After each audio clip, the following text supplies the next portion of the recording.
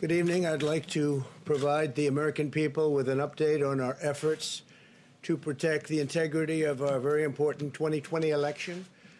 If you count the legal votes, I easily win.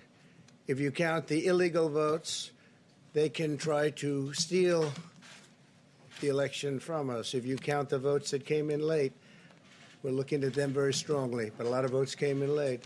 I've already decisively won many critical states, including massive victories in Florida, Iowa, Indiana, Ohio.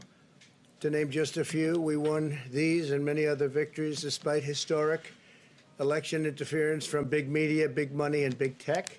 As everybody saw, we won by historic numbers.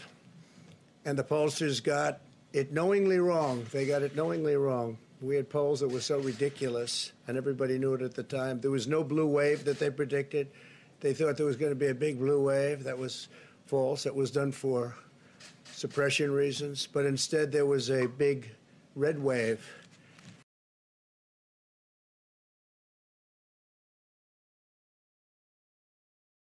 We break news on YouTube for YouTubers.